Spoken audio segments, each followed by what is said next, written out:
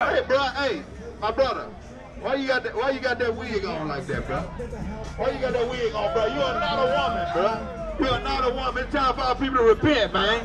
Our women out here dressed like transvestites. The brothers, you men out here dressed like a woman. Right. Time for our people to repent. Right. We on the front line. Gird up for the battle, yeah, it's crunch time. Don't you get caught looking back, don't try to run now. Are you gonna make it to the end or you gonna tap out? Cause we ain't God's army on the front line. Gird up for the battle, yeah, it's crunch time. Don't you get caught looking back, don't try to run now. Are you gonna make it to the end or you gonna tap out? Cause we ain't God's army. I'm locked like a red-nosed pig, yeah. On the ass, tighter than some vice grip, yeah. They say La Homie tried to slide, he got hit, damn. On the road with the neighborhood crip, he tripping. They pulled him out the car and they whipped him.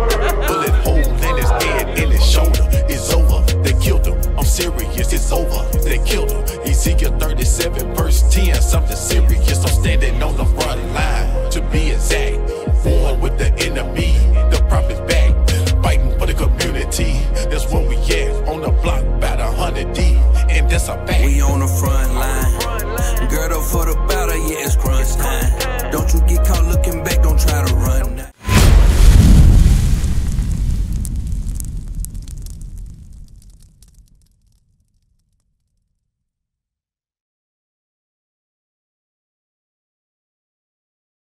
Them up unto vile affection. For even their women did change the natural use into that which is against nature. You see that? The natural use of a woman is to bear children. Right. A natural use of a woman is to get married and bear children, Right. not to be a stud. Right. Hey, bro, hey, my brother, why you got that wig on like that, bro? Why you got that wig on, bro? You are not a woman, bro. You are not a woman. It's time for our people to repent, man. Our women out here dressed like transvestites. The brothers, you men out here dressed like a woman. Right. Time for our people to repent. Right. Damn brother need to take that wig off his head and be a man. Right. God said stand up manfully. Right. We need our men to take back the community. Right. How y'all doing? Y'all love God? Time for our people to come back to the Lord. People out here, you got women out here that studs, that 14, the girl doesn't look like she's no more than 15. She confused because it's a problem in the community. Give me that Hosea. Give me Hosea chapter 4 verse 1. Right. It ain't no truth in the land. That's why that little girl 15 thinks she a stud.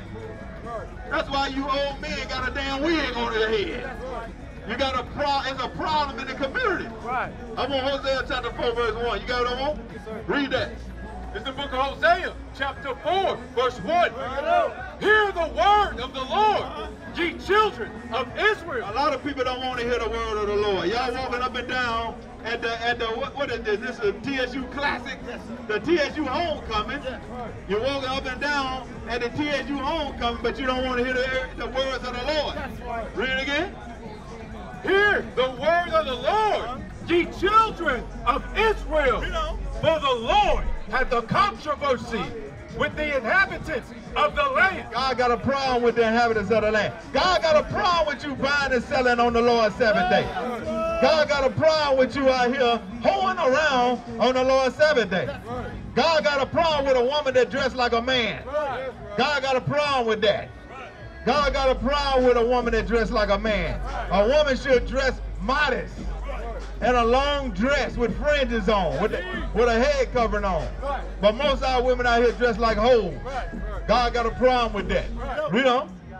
Because there is no truth, nor mercy, nor knowledge of God in the land. God said ain't no truth in the land. I'm finna give you some truth. Give me Sirach 26. I want Sirach 26, 22. God got a problem. I'm finna give you some real truth right now. This is the truth right here according to the Bible. God got a problem with you old women that dress like hoes. Yes, he does. He got a problem with you. Watch this, read. This is the book of Sirach, chapter 26, verse 22. A harlot shall be accounted as spittle. God said if you're a hoe, you should be counted as spittle. You know what a spittle is? That's what God said. God said a woman need to be married. How many of you sisters out here married? Our women ain't married. God say when you go to college, you shouldn't be no hoe. You should be getting married. That's the difference between the black woman and the white woman. The white woman in college is finding her husband. The black woman in college is not finding her husband. She's been a hoe. It is what it is. The black woman in college got like 40 bodies. But when she go to college, she got 2 bodies, which is evil. When she leave college, she got 50 damn bodies on her. How y'all doing, bro? How you doing, bro? You love the Lord? You love the Lord? How you do that? How you love the Lord, bro? How you do that? Can you get a Lord a hug? How you do that, bro? Come on, Pops. How you love the Lord? How you doing, bro? How you doing, my brother? You an Oklahoma fan? Okay. You know, you love the Lord? You go to church? You love God? How do you do that? How you show God you love Him? Give me 1 John 5:3. How you do that? Worship. But what does the Bible say? Okay, you worship God, right? Which God do you worship? The one, let me show you a picture of him. Is this the one right here? That's him? That's the God you worshiping? Yeah. So that's your God right there, right? Now you know not this is who is this right here? It's a procession that like God is white, we know that God is not. But I'm just saying, who is this right here?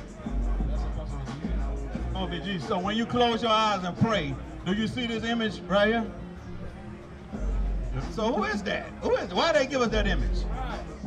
How does Christ look in the Bible? What does the Bible say? How does Christ look? You don't know? You say you go to church though. You need to be consistent. No, you don't need to go no more because they lied to you in church. Watch this. Give me Revelation chapter 1 verse 14. Oh, no. I want to show you how you love the Lord. Go back. I'm sorry. 1 John chapter 5 verse 3. Watch this, bro. It's the book of 1 John, chapter 5 and verse 3. For this is the love of God. So the Bible's going to tell us how to love God. Okay, read. That we keep His commandments. So how do you love God? By what? Keep His commandments. Do you keep the commandments of God? What's one commandment? Don't lie, don't steal. Okay, so you don't lie, don't steal. I'm going to give you another real easy commandment to do. Give me Leviticus 11 and 7. This real easy right here. You can do this commandment right here. Let me ask you, I'm gonna ask you this and see, I'm gonna read this and see if you're doing that commandment. Okay, watch this, read. This is the book of Leviticus, chapter 11, verse 7. And the swine, though he divide the hoof. What's a swine? A what? A bird? A swine. You know what a swine is? You got a phone? All right, Google swine. Google swine for me right quick. He say a swine is a bird. Not a swan now, a swine. Swine, S-W-I-N-E. S-W-I-N-E, and hit images for me. Hit images. So what is a swine? What? Okay, read it again. And the swine, though he divide the hoof and be cloven-footed, yet he cheweth not the cud. He is unclean to you. God told the Israelites that a swine was unclean to them. Read on. Of their flesh shall ye not eat. You keep that commandment. It said, of their flesh shall ye not eat. So what's up? You eat pork. Okay, so you don't keep the commandments of God, right? So how do you love God again? By keeping this. What's one of the commandments I just read you? You don't eat pork. So if you love God, what you'll do? You'll stop eating pork. Now, what's some examples of pig flesh? Pork chop, bacon. So should you eat bacon? I just read you the commandment. No, right? Should you eat pork chop? Now you live at home with your mama? So if your mama cooking pork chop, what you gonna tell her? Mom, that's against God. I can't eat that. When you read Leviticus 11 and 7, I can't eat that, Mom. You know what I'm saying? So you're going to tell her that, right? All right, now, how does Jesus Christ look in the Bible? The Bible explains to him. Give me Revelation chapter 1, verse 14. Now, read verse 1 and 1 first, read. This is the book of Revelation, chapter 1, verse 1. The revelation of Jesus Christ. Revelation meaning the revealing of Jesus Christ. Read on. Stop down to verse 14. Read. His head and his hairs were white like wool. So Jesus Christ, the hair on his head and the hair on his face was white in color and woolly in texture. Now let me ask you something. Who on earth got woolly hair? Now take your hat off, feel your head. How does that feel? That feel like wool, right? That feel like wool, right? So when you see this, you should have a problem with that. Because his hair ain't woolly. It's more stringy and yellow like, right? So why do they lie to us like that? To gain control over it. What don't they want you to know? Christ looked just like you. So if Christ is black, how does his people look? His people look black. So what's your true nationality? Don't tell me you're a black man now. Well, I want a nationality. What's your nationality? What's your African American is not a nationality. Like, okay, I'm gonna give you an example of nationality. Chinese man, he's from China, right? Japanese from Japan, right? So you're American, right? You say you're American. But why do they call you an African American? You know, America is named after a white man. Amerigo Vespucci. So you are saying you're a white man when you say you're an American, right? Right? So why? Now what you just said is prophecy in the Bible. I'm going to show you. Give me Jeremiah chapter 17, verse 4. God said that was going to happen to us, that we weren't going to know our true nationality. Why did it happen to us like that, though? Because Japanese folk, the Chinese people been Wang Li for thousands of years, right? They name been Wang Li for thousands of years. Now, what's your last name? Frost. Now, you know that's a white man last name, right? Because how did you get your last name? From where he get it from? His father, and he got it, his father got it from his father, and where his father get it from? The white man who enslaved him. That's right. Okay? So guess what? That's a curse on our people right there. And God allowed that to happen to us for a reason. Why did he allow it to happen to us? You don't know. That's why we stopped you today. Because you need to know, right? You need to know that. What I asked you for? Yeah, watch this, read. It's the book of Jeremiah, chapter 17, verse 4. And thou, even thyself, shall discontinue from thine heritage. We discontinue from our heritage. Now we say our heritage is Christmas, New Year's. That's not our heritage. Our heritage is the commandments of God. Okay? So that's our heritage. So give me Deuteronomy 11:26. So the reason why all of this stuff, your name was changed, your forefathers went into slavery, is because God had a problem with us. Now these are the people of God right here. Look at this right here. Now where you see yourself at? The very top.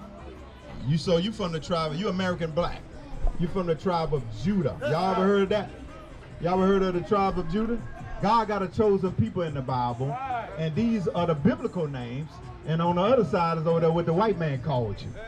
Now listen what God told these people. Read that. This is the book of Deuteronomy, chapter 11, verse 26. Behold, I set before you this day a blessing and a curse. What's a blessing? Something what? If somebody bless you, what is that, bro? What's your name, bro? Jeremy? Jair. So what's a blessing? How you doing, mama? Hey, mama, you called no way. I was trying to teach you the Bible, mama. People don't like to listen, bro. Hey, so what's a blessing, Jeremy? Jair. I'm sorry, Jair. What's a blessing? Something good, right? That's a blessing. He said, so Moses is telling the Israelites, I set before you this day a blessing and a curse. What's a curse? Something bad. Read it again. Behold, I set before you this day a blessing and a curse. A blessing if ye obey the commandments of the Lord your God. So what you got to do to get the blessing? Obey the commandments of God that you're not doing, right? So these people were told by God if they obey the commandments, they'll be blessed. Read on. Which I command you this day, and a curse if you will not obey the commandments of the Lord your God. See that? So these people, this is the contract God made with these people here. You had to obey the commandments of God or you'll be cursed. Okay? So now, why did we go into slavery? Because we what? We cursed because God told us if we didn't obey, it was going to happen to us. Give me Deuteronomy 28:68. Now look at this right here, bro. What is that right there? Slave ships. Who did that happen to? That happened to us. Why did it happen to us? Bring it out. Watch this. I'm finna show you. Read. Deuteronomy 28:68. It's the book of Deuteronomy, chapter 28, verse 68. And the Lord shall bring thee into Egypt again. Now, Egypt is synonymous for slavery. Right. The word Egypt means slavery. Right. God said, I'm going to bring you into slavery again if you don't keep my commandments. Read. And the Lord shall bring thee into Egypt again with ships. With ships. So we went into slavery on cargo slave ships. Read on.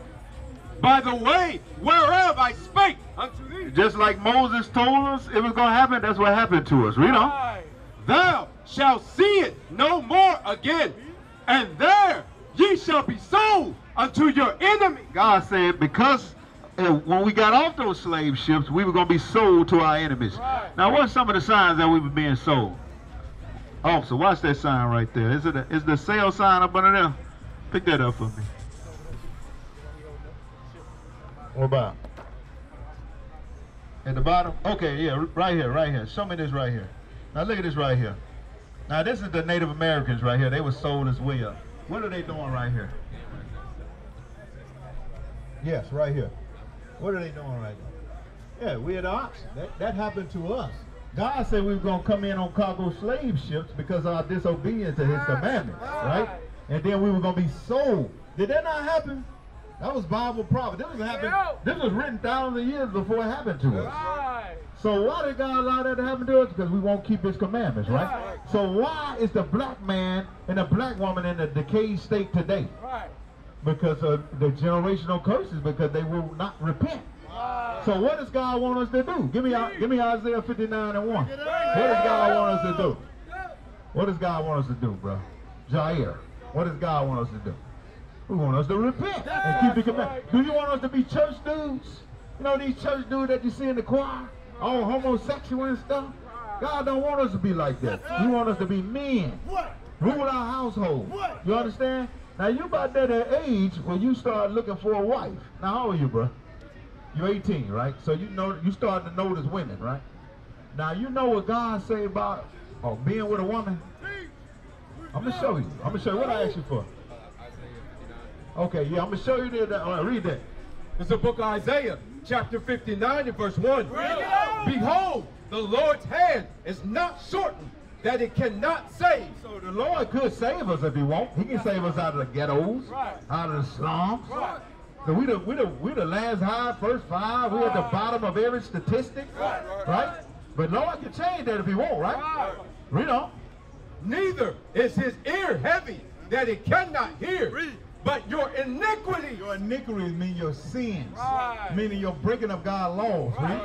have separated between you and your God. See that God don't deal with us no more because he's separated from us because of our sin. So now, I'm finna show you something. You got a girlfriend? Not yet? You trying to get one? You hollering at somebody now? Okay, give me Hebrews 13 and 4. What does God say? What does God say about girlfriend, boyfriend? God don't deal with that, bro. I'm finna show you this. Watch this. Read. It's the book of Hebrews, chapter 13, verse 4. Marriage is honorable in all. God deal with marriage. Right. So at your age, you're not a man yet. You're a man when you get 20, according to the Bible, okay? But now, you need to start keeping the commandments of God. And then when you get 20, you get your household in order. And then you can get your wife. Right. You feel me? And then you got to teach her the commandments of God. Right. And you got to teach your kids. Right. All right? You going to college or something? You go, what college you in? You going to Fisk? Okay. So now, it's a lot of wickedness going on college campuses, right? A lot of fornication, right? Now, you know that's against God. You didn't know fornication was against God? You know what fornication is? Yeah. You know, God will judge you for that, right? You know that? Hey, give me that, find me that scripture in Thessalonians about fornication. I think it's 1 Thessalonians, what is it? 4 and 3? All right, read that. I want you to hear this, bro. Now, on college campuses, the big thing is fornication. Okay, it's running rampant. You might see a brother and sister in the laundry room, brother in the dorm room, doing their thing, right? I'm sure you see it. But why would we go in slavery? For breaking God's laws, right? So we got to keep God's laws. Watch this, read. It's the book of 1 Thessalonians, chapter 4, verse 3. For this is the will of God. Now, this is the will of God. What is the will of God? This is something God wants you to do. It's a commandment. You know? Even your sanctification, that ye should abstain from fornication. God wants us to abstain from fornication. So what you gonna do if a woman try to holler at you? You're gonna abstain from that, right? All right, now, Jair, we don't want to hear about you now. We don't want to hear about you because what happens? How does God punish folks for fornication? How does He punish you for fornication? You ever heard of chlamydia? You heard of chlamydia, right? That's how God punishes you for fornication. You ever heard of gonorrhea? You heard of HIV/AIDS? You heard of hepatitis? Hepatitis mess up your whole damn liver. It'll kill you. You know what I'm saying? You chlamydia, you burn it. Gonorrhea, you burn it. But if you break God's marriage law, God will hit you with that judgment right there. You know what I'm saying? So a lot of people think they're getting away with it, but they're not. Because God hit them with the herpes, the genital warts, all that right there. A lot of women out here today got genital warts because they breaking God's marriage law. A lot of you women out here, men got herpes for breaking God's marriage law. I'm telling you, give me Deuteronomy 28 and I want 61. All this herpes, gonorrhea, all that is a judgment of God. Some of y'all right now clenching yourself because you know you got herpes. Some of y'all know you need some medicine right now because you're breaking God's marriage law. Watch this. I want 58, then skip to 61. Read. It's the book of Deuteronomy, chapter 28, verse 58. If thou wilt not observe to do all the words of this law. See that? God wanted us to do the words of His law. Verse 61, read. Verse 61. Also, every sickness. See that? God said, if you don't do the words of this law, there's going to be sicknesses. Read on. And every plague. HIV is a plague. Gonorrhea is a plague. Chlamydia is a plague. All that happened to our people for breaking God's laws. You feel me? What is nation? Nation is family. Nation is community. Nation is men leading by example. Nation is women's support. Nation is children with role models. Nation is unity. Nation is you. It's nation time.